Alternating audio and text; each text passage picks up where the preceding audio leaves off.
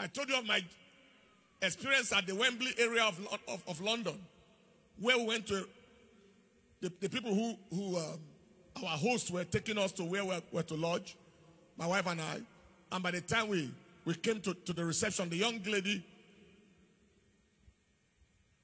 of Arabian descent of the other religion saw us at the reception, and he said, "What you have, I need it." She looked at me and said, "What you have, I need it."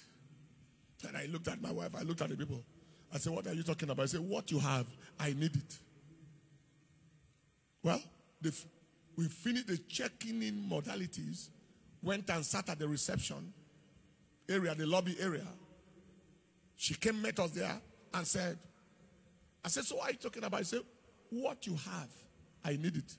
I said, "I have Jesus. I have the power of the Holy Ghost. I have the presence of God." She said, "Everything you talked about, I need it." What happened? When I showed up there, when we showed up, God showed up. She could see something on me that could not be defined. She doesn't understand. She's not of our religion. That presence of God has opened doors for me everywhere in the world. Opened doors for us everywhere in the world. At the John F. Kennedy Airport in the U.S., my wife and our children were coming, and then we're meant to join the queue like this. A white woman came and told us, "Yeah," and then said, "Pass here." What? She was taking us through a route. This was the VIP line for first class and so on. You see all the rich, wealthy people standing there, white up. And the woman took us past them. And one rich man looked at us and said, "Where are you taking them to?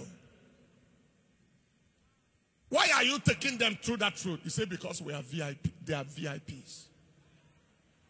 The man said, "We are VIPs too. That is why we are standing here." And she told him, "They are very important VIPs."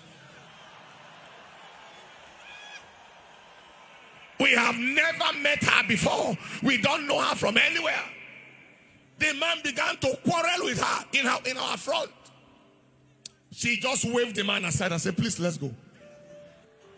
Took us all the way in there. Must be where pilots or where, whatever, maybe the admin, whoever passes there, and took us all the way there. And told us bye and returned to handle the man. I told our children, my family, I said, "This is not money that opened this door. This is not name. She doesn't know us. This is divine presence. There is something she saw on us. There is something that cannot be defined." Am I communicated? They went and God went.